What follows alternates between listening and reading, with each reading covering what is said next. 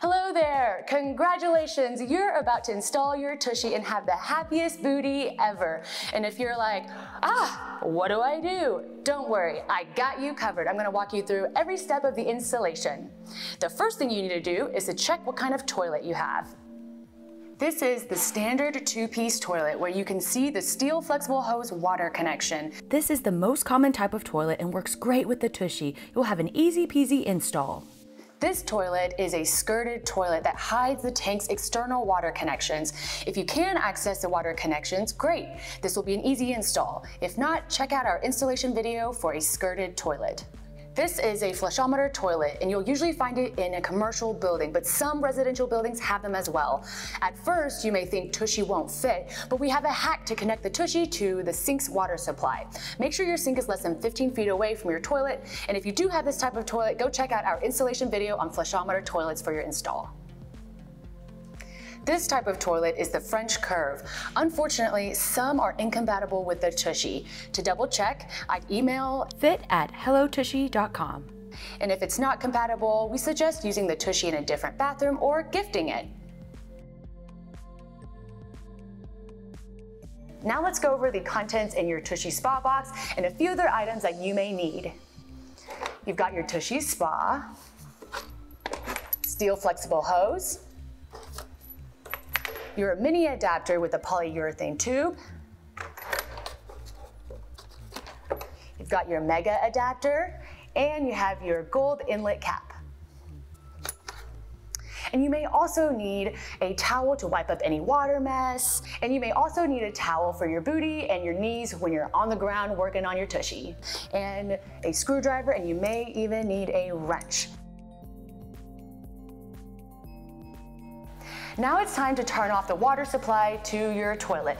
Do not skip this step, because if you do and you start detaching plumbing, you're gonna get water everywhere and you will flood your bathroom. So to turn off the water, you just look behind your toilet and you find the water connection to the wall. And usually there is a knob that turns the water on and off. And make sure when you're turning to only do quarter turns at a time and to turn consciously, because your pipes may have mineral buildup or even rust on them. And if you don't have a knob, you can use pliers to turn off the water. And if you do see something strange, definitely call a plumber or email us a photo at install@hellotushy.com. All right, let's start it off. And on this one, I just do a quarter turn and the water is actually off. And when you turn it off, you'll hear a distinct sound of the water shutting off. Now, to empty your tank, give your toilet a flush and hold down the flusher until you hear the water stop flowing. You can also do a double check by looking inside your toilet. When you see that the water is low or that it stopped flowing, you're ready to go. Now let's turn off the hot water connection underneath your sink. And always check that the valve isn't hot, because sometimes it is and you don't want to burn yourself. Hi, it's Frozen Carrie, here to give you a hot tip, literally. When you check if something is hot, make sure to use the back of your hand so you don't burn your fingers. Now back to the scheduled programming. This valve is similar to the toilet water connection. Locate your hot water control knob and turn off the valve. When you turn off the water, you'll also hear a very distinct sound of the water shutting off.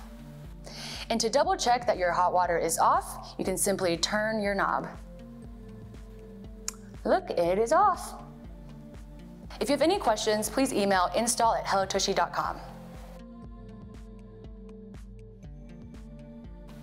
Now let's take off your toilet seat. So there's several types of toilet seat mounts, and if yours doesn't look like this, definitely go check out our quick release toilet seat video and our metal mounts toilet seat video. Traditional toilet seat mounts either have a plastic screw or a metal screw. For this step, you'll want to use the widest possible screwdriver, and when you're unscrewing, make sure not to strip the plastic, so be careful. And if your screw does have a Phillips head, you can definitely use that type of screwdriver as well.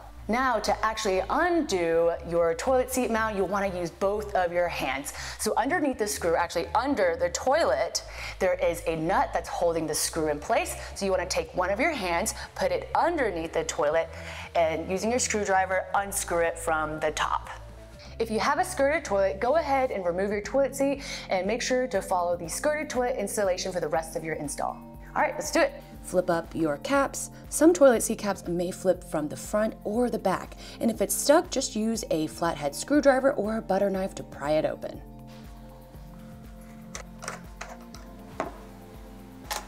Then make sure you put these items where you can find them.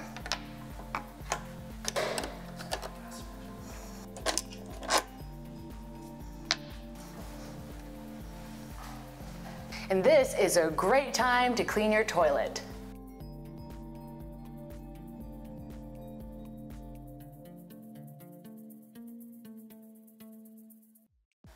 Now it's time to set up your water connection on your toilet. Grab your brass mega adapter. You may have the plastic mega adapter, and those are great too. And the part with the larger piece is facing upwards. And you can see that there's 3 holes. The hole on the side connects to your tushy, the hole on the bottom connects to your steel flexible hose, and the part on the top connects to your tank. So next, you want to unscrew the connection to your tank with your fingers. And there might be some leftover water in there, so you can just clean it up with your towel. Next, grab your mega adapter and screw it onto the hose.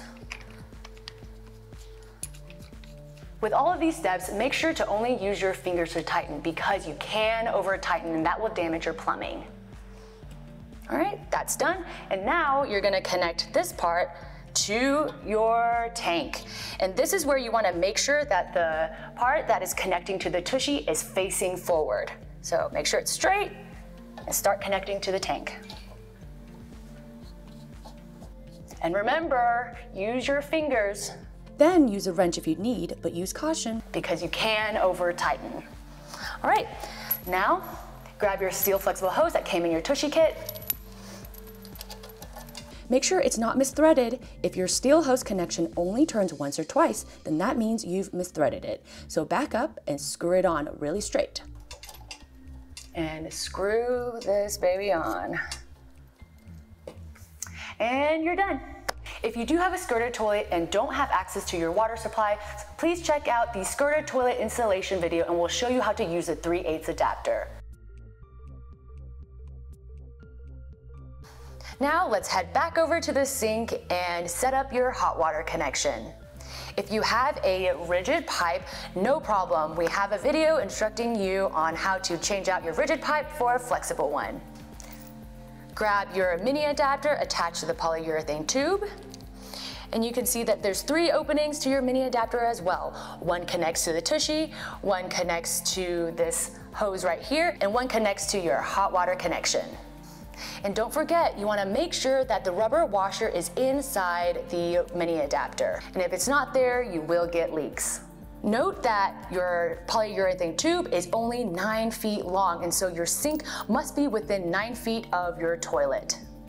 If your sink is further away, you can purchase a longer 15-foot hose on our spare parts page. If your sink connections are not exposed and they're hidden within a cabinet, you have a couple of options. You can either drill a small hole so that you can feed the tube through to reach to your toilet, or you can feed the tube underneath your cabinet doors. You'll grab your wrench and loosen the hot water connection and then use your fingers to undo the rest. If your mini adapter is too small, you may need a 1/2-inch T adapter, and you can also get this on our spare parts page on our website.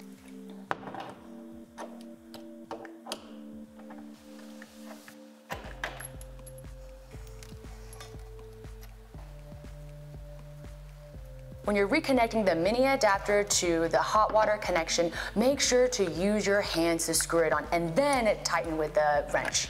On both the top and bottom connection of the adapter.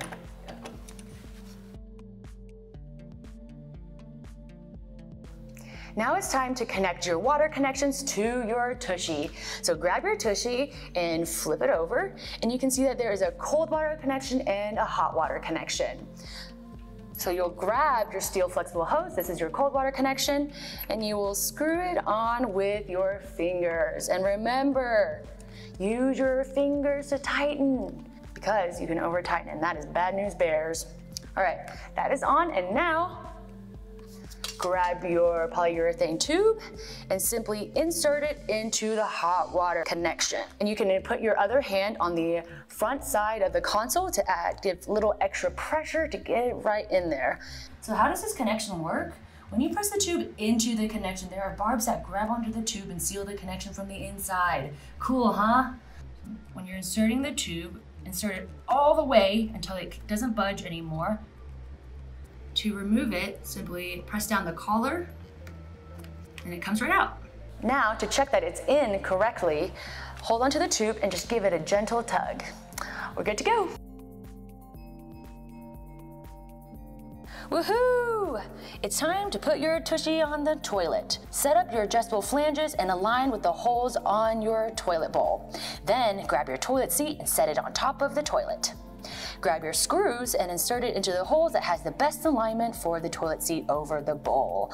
Then grab the nuts and hold them under the screw under the bowl and make sure the tushy is centered and the toilet seat is tight. Screw on and tighten with the screwdriver to tighten the rest.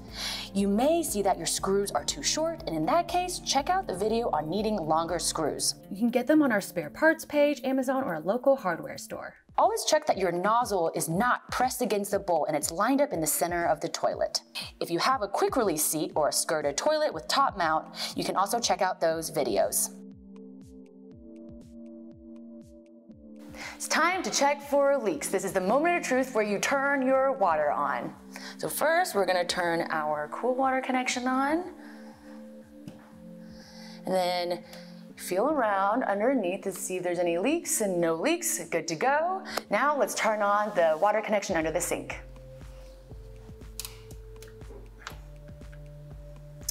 No leaks. You're good to go. If you do end up having leaks, make sure to check the connections and that they're tight enough, and make sure that they're not misthreaded and that all of the connections are on straight. And also, if you are experiencing a leak under your sink, make sure that the little rubber washer is inside the mini adapter. Also check that your polyurethane tube is pushed all the way into the warm water connection. And again, if you ever have any questions, please email install@hellotushy.com.